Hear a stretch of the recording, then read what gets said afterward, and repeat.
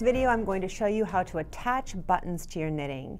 And if you already know how to attach buttons in regular sewing to regular fabric, you're ahead of the game, but there are a few things that are a little bit different when you're attaching buttons to your knitting. Let's go ahead and take a look. We are going to attach buttons to this little sample of knitting here, knit in mock rib. And I'm going to demonstrate on two different kinds of buttons. This first one is kind of just an ordinary button with 4 holes in it. And this one has just 1 hole on the back of it. Let's start with this one first. Now, one thing, I always like to attach my buttons with the yarn, using the same yarn that I used in the knitted piece.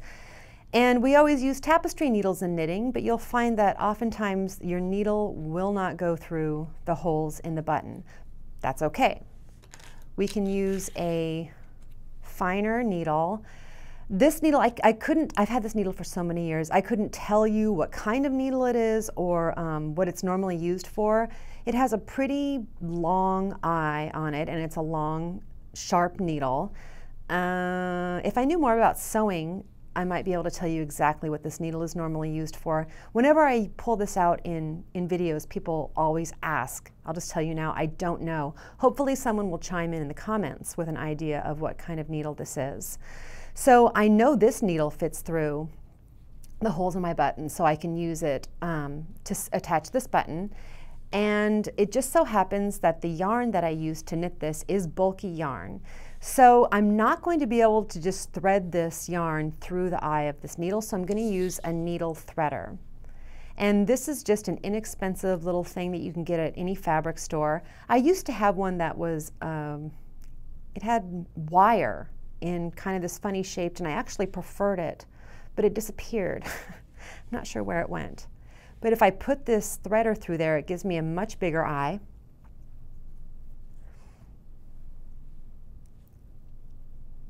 I'm wetting down the yarn a little bit. Pull that through there, and then when I pull the threader through, the yarn is threaded. Now, if you have a needle yarn combination where there's no way you're going to get the yarn through the needle, you can always separate the plies. You untwist the plies and separate them, you know, by removing 1 ply, 2 plies, doing it half and half, and then you can attach the button using less of the yarn, but using the same color and the same yarn. Just give it a tug though, and make sure you didn't weaken the yarn so much that the yarn's going to break. This yarn would do just fine, but I can use all of the yarn. So I have the yarn threaded. I have a decent tail because I'm going to want kind of a tail end when I pull this through.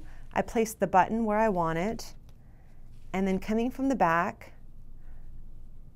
I don't have the greatest coordination when it comes to this, but I'm going to poke through one of those holes, pull it through, and leave a decent tail on the back, a few inches. Now you have the option of doing 2 lines up and down or a crisscross. I'm going to do a crisscross. I like the way those look. So I go down into the diagonal. There's half of it. Now I poke around until I can find the next hole and go down into the diagonal to finish the crisscross. Now with this yarn and this lightweight button, I think that'll do it. If I was at all worried about the strength of this yarn being able to hold, I might do that whole thing again and go through the holes a second time. Oh, also, if when you separate your yarn into plies, if that's what you have to do, if you find that the yarn is not strong enough, then you'll need to just get a coordinating thread, a polyester thread, to attach the buttons, because it looks like yarn won't work in that project. So I have this all attached, and I've left myself some nice ends on the back here. I'm not even going to weave in the ends here. I'm just going to tie a very tight, very tidy knot.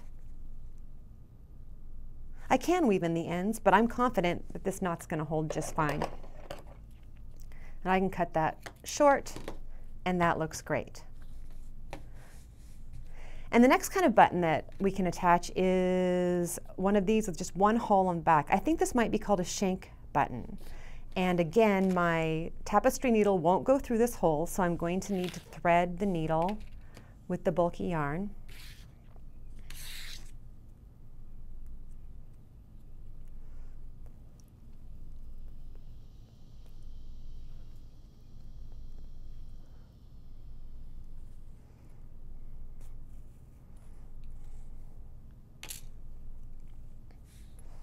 Find out where I want my button.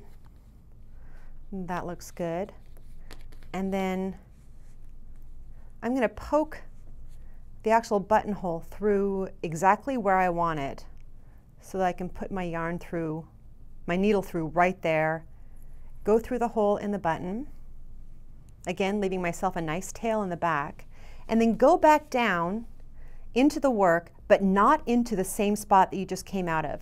You want to be just somewhere close, but not in the same hole. Okay, I'm going to pull that through, but I'm not going to tighten it up all the way yet. I'm going to go back in close, but not through the same hole again. Through the loop in the button, and then now I'm going to tighten things up. I'm going through twice.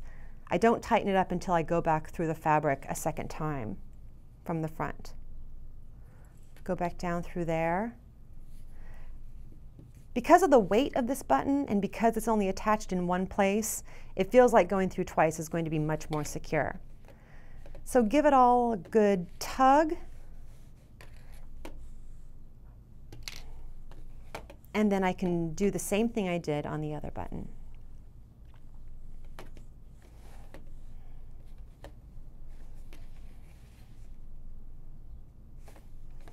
A really tight knot, cut it close. Ta-da!